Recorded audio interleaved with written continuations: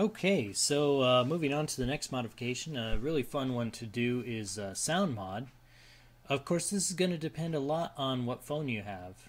And so again, we've been building for the S4 older phone, I know, but the principles are kind of the same. This part's really going to vary a lot depending on what board or system on a chip that you're using. So again, we're looking at the M919. And it's a Qualcomm Snapdragon 600 system on a chip. So if we click on that to read up about it, we don't see any information like on this Wikipedia about what sound chip or what sound device is used inside of it. So another good way to look something like this up would be like a teardown. We see this is a Galaxy S4 teardown on iFixit. And it's really neat because here in step 13 they highlighted the different chips for us. And we see this little purple one here. This is a Qualcomm WCD 9310 audio codec chip. So that tells us what kind of audio chip that we have and what direction we should go to look for modification. So in this case, we've actually, if we type in, 9310 on our def config, we see, yep, here it is. Another option here, you see codec. So you could also type in codec and try to see what's available and maybe go that route to determine what sound card or what sound chip is in your phone or tablet or device. But so if we go to the JF folder, we go to sound here in the kernel, we see the system on a chip for that. We see the codec, and we can see here we have the WCD 9310. So we now know exactly where we can look for modifying the sound. And again, this is really going to be dependent on what chip you have in your phone. And so what I'm about to show you may not help you specifically at all, but at least generically you understand how this could work. So Fox sound is definitely not something that I made. I want to be really clear about that. Paul Rio, I think is how you say his name. Fox 123 made Fox sound, and so here we see his name and whatnot, and so made this cool modification where you can actually control the sound on your phone and increase or decrease certain amplification and do some really cool stuff. So how would we go about inputting something like this? Well, of course, here in this sound folder, we would need to open up our kconfig. So again, we're in our kernel folder here. We go to the sound, we go to system on a chip, we go to codecs, and we look for that kconfig. And we're going to open it up in both windows so we can compare them here. Codec, kconfig. And you can see here that I've added this previously to the kernel that I have on the right, but we're adding it to the left here. So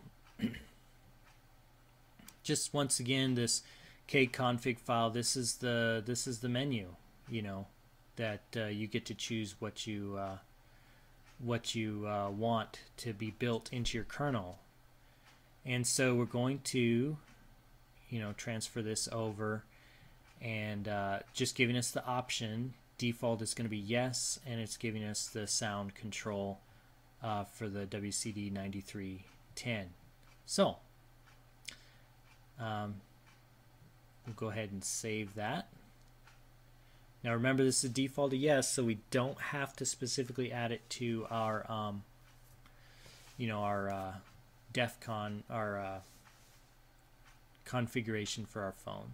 So we'll save this, and then so we've we've added it to the menu. Now we need to add instructions how to make it. So we open the make file for both of these, and we see here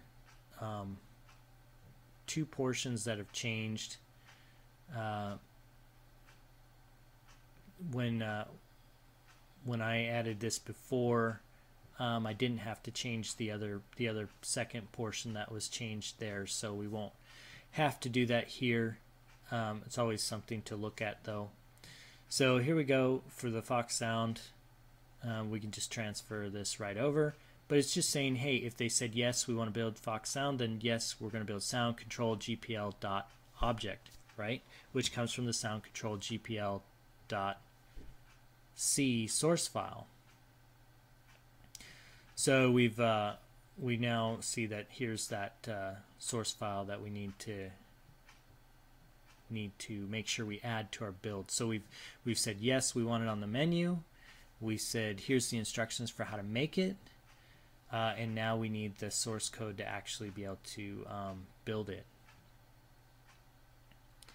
So let's see, sound, there it is, sound control GPL. So we're going to copy that and we're going to paste it into our folder here, and we see there it is. So let's go ahead and take a look in here. Once again, Fox 123 made this, not me. Definitely want to give credit where it's due. And what else? What else do we need to do here? So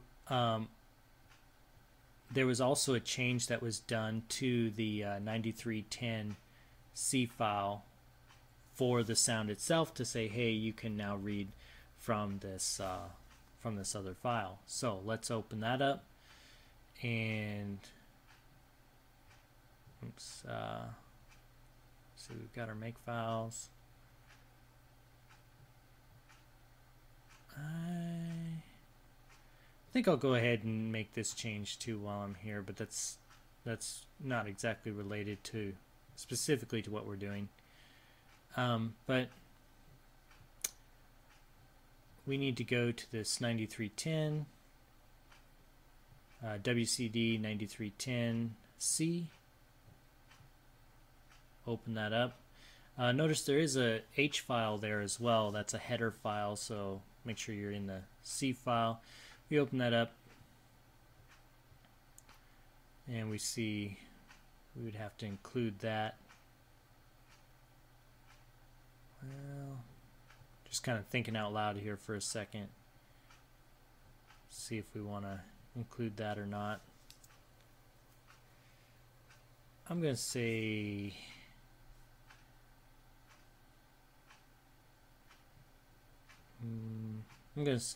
maybe not. Maybe we don't need that on there. Let's maybe we should focus on what it is we're here to build. But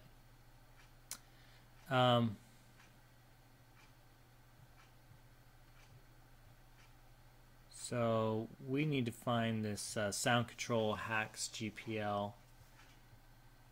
Let's see here. There it is. So this is what we need to add for the modification for Fox sound control. These other changes that are here from a different changes that have been made for sound modifications, and I don't think we'd have to start including a bunch of things, so I don't think we really want to do that at this point. But this is just to set up Fox sound, so we'll just stick with what we originally intended to do. And it makes me think, though, let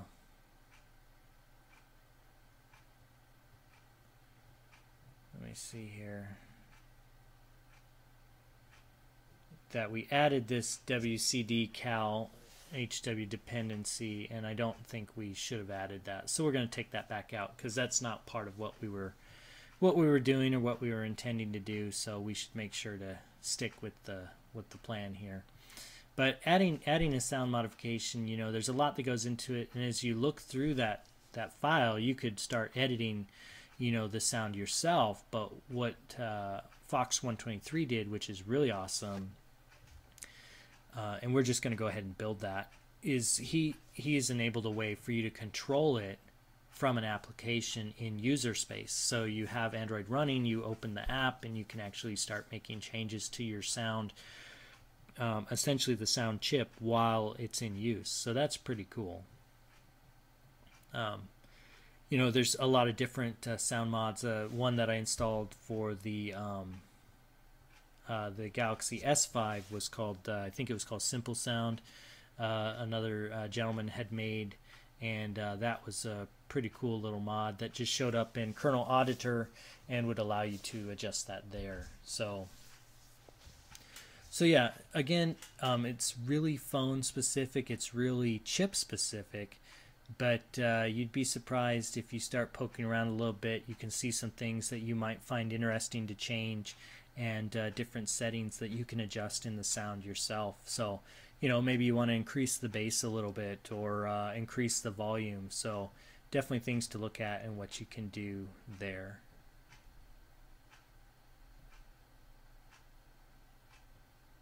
So I'm just going to let this build, and we'll be all done.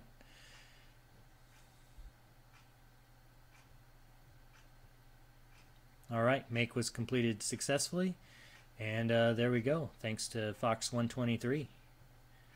So we can take a look at our kernel objects for sound, and for system on a chip, and codecs, and here we see that